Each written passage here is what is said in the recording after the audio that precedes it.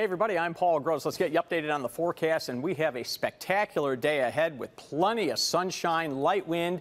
May see a little patch of partly cloudy sky come in during the late afternoon, early evening hours, but it's not going to rain. It's just going to be a partly cloudy sky. Then we get back to clear skies overnight, and we'll start with lots of sunshine for your Sunday, and we'll see a bit more in the way of cloud cover Sunday afternoon, but still some sunshine. So overall, this weekend's looking really good. We're keeping the humidity low. The wind is going to be light. It doesn't get a whole lot better. Now, if you're heading up north, looking like a good couple, 3 days coming up here. We'll have lots of sunshine this afternoon. If you're getting up there, looks like mid-70s in most areas, 71 over at Mackinac. And then as we head into tomorrow morning, plenty of sunshine. Now, a weak cold front approaches up north tomorrow.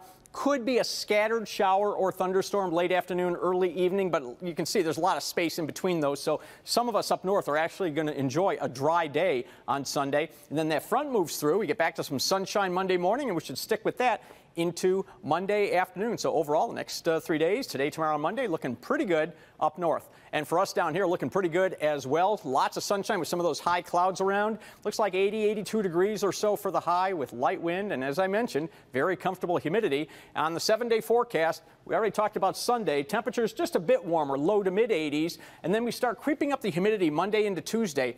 Monday night into very early Tuesday during the overnight hours, could see a batch of strong storms. Not sure if it's going to be northern Indiana, Ohio, or us, but somewhere in that area, so we'll have to watch that for you. And then we start losing the humidity after Tuesday, maybe a stray shower Wednesday. Now, a temporary cool down into the upper 70s for highs, and then we heat back up as we head into next weekend. And by the way, a lot of you still concerned about those lake levels.